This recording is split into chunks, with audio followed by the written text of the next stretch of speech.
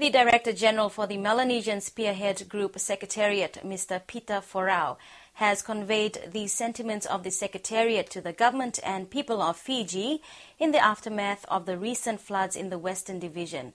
Mr. Forau was addressing senior officials as member MSG delegates continued at the Fiji Police Academy. We pay our respects to the government and communities in parts of Fiji who were recently affected by floods, especially those who lost loved ones during the floods. Our prayers and our thoughts are with them, and we wish them very well as they seek to rebuild their lives.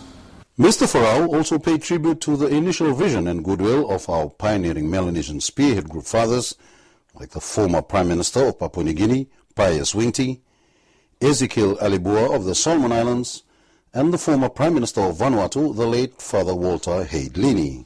The MSC will be celebrating 25 years of cooperation since the agreed principles of cooperation that gave birth to the MSC was signed in March 1988 in Port Vila.